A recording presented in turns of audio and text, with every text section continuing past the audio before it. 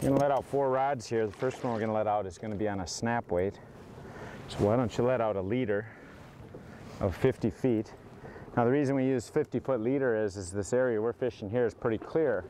So even as something as small as a snap weight like this might spook these fish, so then I'll let out a 50-foot leader, then we'll attach the snap weight and drop it down. Now obviously you don't run that 50-foot leader or tie that 50-foot leader right to your spinner. What I like to do is just tie up my spinner, regular open water spinner, but then on this end use some kind of a ball bearing snap or just a ball bearing swivel itself, and I actually connect that to the line that's on my rod. Okay, and on my rod I've just got my little clip that I normally use for crankbaits.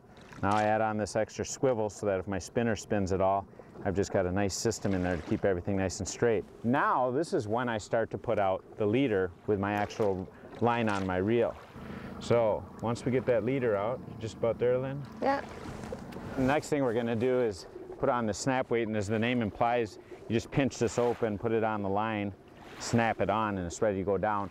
Now a real important thing now is the amount of dropper, we call it, that we let out.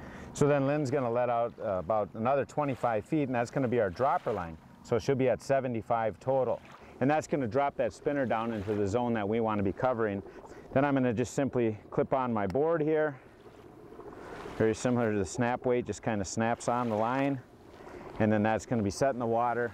Lynn's going to let out some more line and it'll spread out to the side. So we got spread to the side with the boards, we got spread up and down with those snap weights. Hopefully we'll figure out where them walleyes are biting.